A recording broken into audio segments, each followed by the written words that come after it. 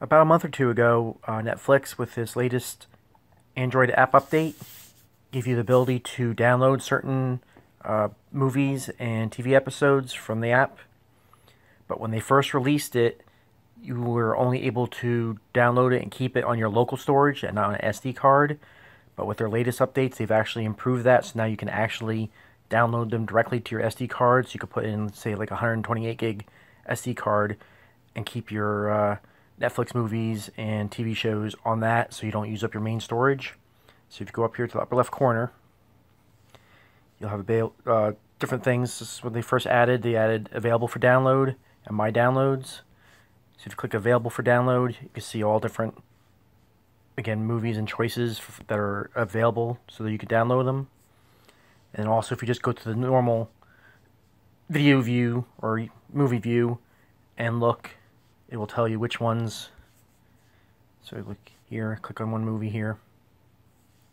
And if you see next to where you could add it to your list, if you see the download icon there, that means it's available for download.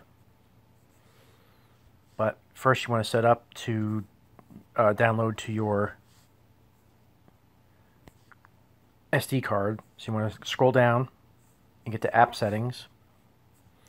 And then here you can actually see at the very bottom how much internal storage you have and how much you have free, and it also tells you how much your Netflix is using up.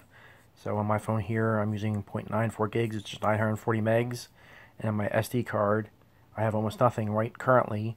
I'm using just under 5 gigs on the card, but I have 115 gigabytes free versus 11 on my internal storage. So I'd want to make this, or have this video download to the SD card. So if you look in here, you could also adjust the video quality between high and standard. If you have a lot of storage, then I could probably tell you to go with high. If you're limited, you could go with the standard. It's still pretty good quality, but if you have the room, I would go with high. And then right below that, you see download location. You click on that, and that gives you your either choice of internal storage or SD card. So make sure you have SD card selected.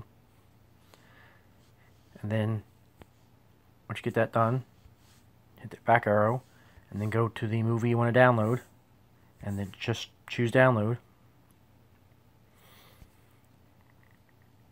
And here you can see I have a few episodes of Stranger Things downloaded. That's the 0.94 gigs. But now this one is going to my local card.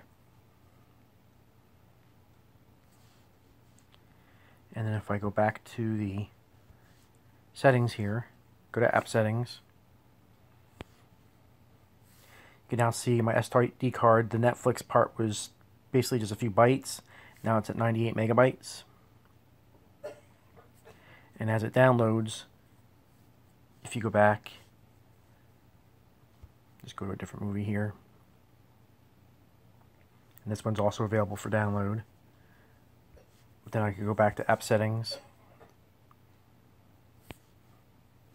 And you can see now it's at 219 megabytes. So it does show that it is indeed downloading to my SD card.